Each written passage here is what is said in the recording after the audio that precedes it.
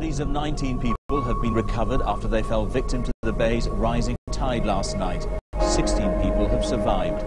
The whole group, most of them believed to be Chinese nationals, were cockle picking, a trade worth millions of pounds.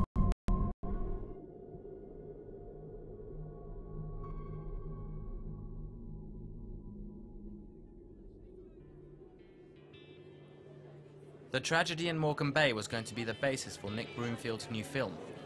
How I got to work on it was a journey of coincidence that began at a rather eccentric literary festival at Hay-on-Wye, where I'd gone shortly after I graduated from film school.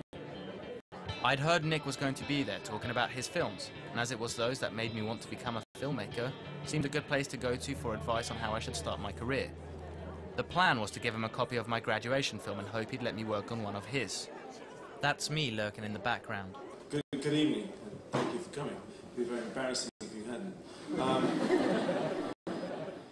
lot of people just very nice to meet you. Really enjoyed it, and most students from After waiting around to talk to Nick, I finally saw my chance and went for it.